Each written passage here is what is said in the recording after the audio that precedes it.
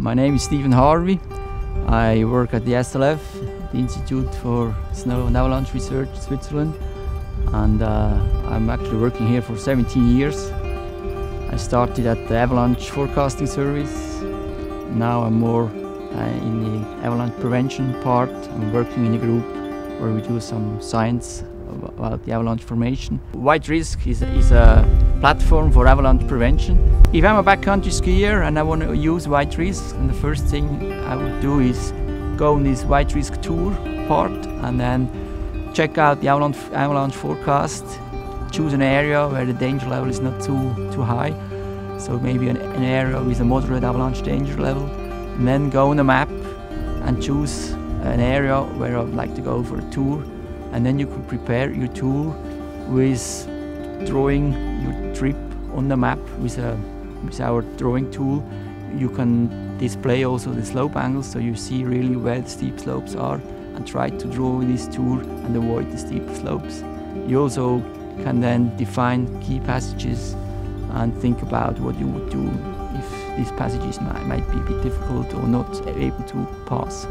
Well, human factor is one key factor in the whole decision making, and also in the whole avalanche education. We always focus also strongly on the human factor, because of course we all are humans. It starts with the perception when we see the snow, when we walk on it, when we hear the wind, and of course at the end the whole decision making, the influence of the group, the pressure on myself, the pressure from the group. All these things are very complicated, and we try to put this or explain this in a simple, easy way, and also to sensibilize people that this is also an important part of the whole thing.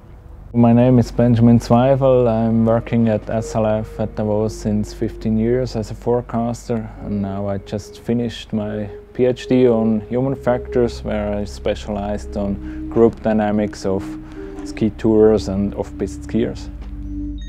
Just realized that a lot of research on human factors is concentrating on individual factors like thinking errors of people or decision traps, and I realized that the group is also a very important part, and we always travel in a group in the mountains, so I decided to concentrate on group dynamics then, and try to really get the most important factors of group dynamics and see what we can improve there.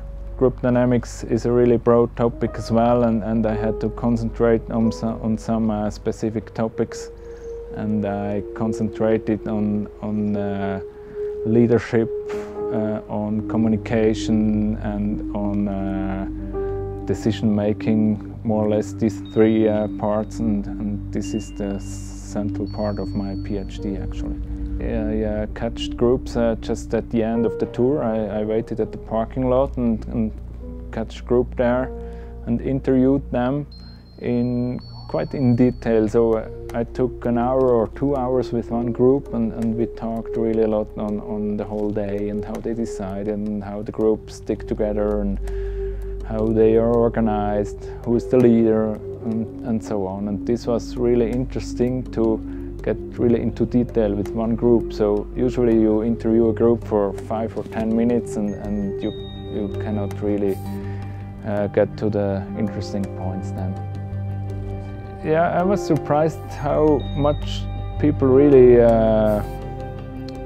think on their group constellation in organizing their groups, but there is actually so far no way to really structure this process. So, I mean, if we plan a trip, we have some structures like the 3x3 matrix and these tools which help to organize our thinkings, and there is no such way in concerning group structure.